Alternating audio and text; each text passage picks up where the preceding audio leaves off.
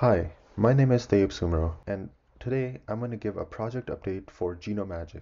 GenoMagic is a bioinformatics tool for genome assembly projects. Due to an increase in genomic data due to low costs for DNA sequencing, various genome assemblers have been developed. And because of that, genome assembly projects require scientists to run various genome assemblers in order to figure out the best particular assembly for their particular organism.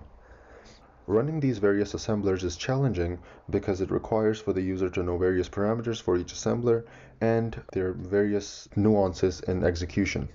Therefore, an app is required which runs all these various assemblers and reports on the comparative statistics of all these assemblers in order for the scientists to figure out the best assembly for their project. The goals for this project at this hackathon were to create this application which for biologists runs various assembly softwares on their genomic data.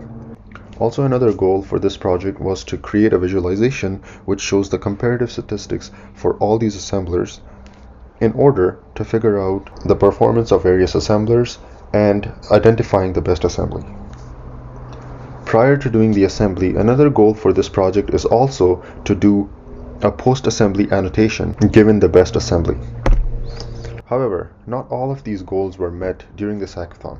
So what we were able to get through that a simple application was created which given the raw data and various assemblers, it performs the assemblies. Another thing that we were able to achieve is a well-structured project architecture whereby the modular development is simpler. Therefore, later down the road when more features are supposed to be added, it is programmatically easier to do so. One of the other things that we made sure was all the third-party applications such as the assemblers and various quality control softwares that were required were outsourced using Docker containers. Therefore, running a different program is just a matter of swapping the Docker containers and the associative commands. In the future, we plan to do end-to-end testing for the project on some example data. We were not able to get through this during the hackathon, unfortunately. Another goal for this project is to also create a visualization for comparative statistics reporting. We would also in the future like to finish up on the quality control functionalities for the raw data before assembly.